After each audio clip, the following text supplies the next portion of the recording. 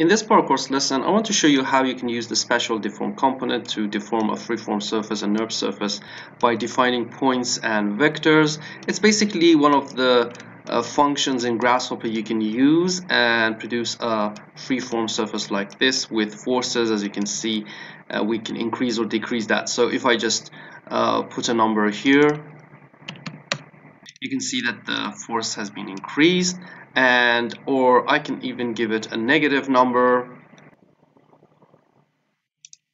and make that force negative, so you can see it's going to affect the surface. So this tutorial is about how you can use the Spatial Deform in Grasshopper and deform a NURBS